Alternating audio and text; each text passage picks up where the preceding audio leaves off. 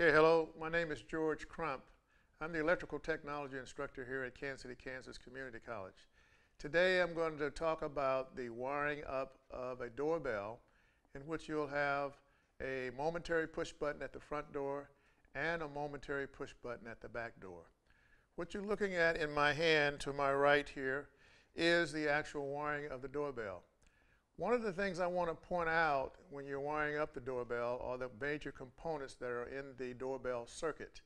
For example, at the very top of this little display, I have a transformer. This transformer is designed specifically for doorbells. And I say that because some transformers are designated for your heating and cooling system.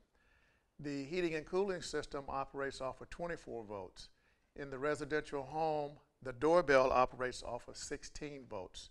If you look to the side over here, it says this transformer will take the 120 volts that's coming into it at this point and reducing that 120 volts down to 16 volts, which you'll see right below the transformer here.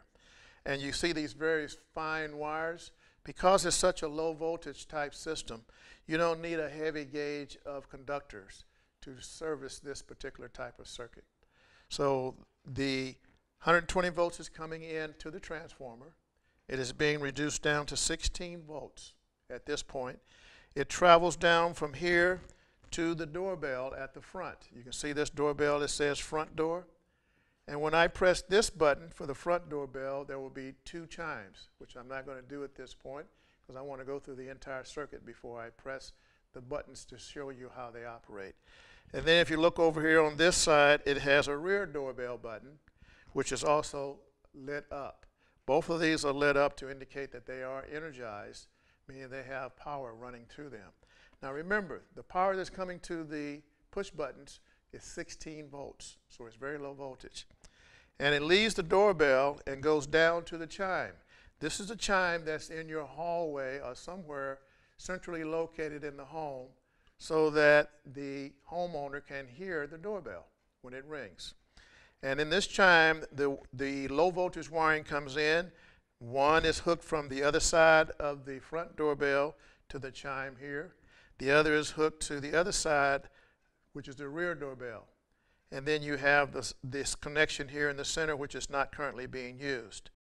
Let's go through the process of showing how this doorbell will operate. So if you come to the front door of this home and you press this button right here, you will hear two chimes, and here's what it would do. That's an indication that the individual is at the front door of the home. If by chance they ring the front doorbell and no one comes to the front door, and let's say you're in the rear of the house, then if you go around to the rear of the home and you press this button, you'll hear one chime. Okay? And the reason for one chime is to designate which door that individual has come to in your home. I do want to point out one other major aspect of putting this circuit into service.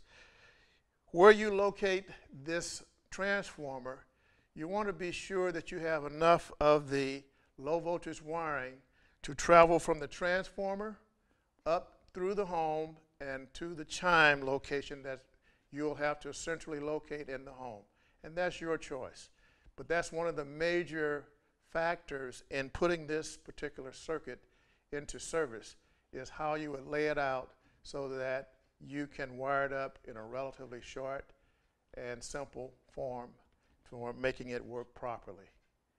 And that completes my demonstration on this doorbell, and hopefully that gave you some idea about the wiring of a doorbell, of which you have a front door, a momentary push button, and momentary simply means when you press the button, it will go back to its normal position.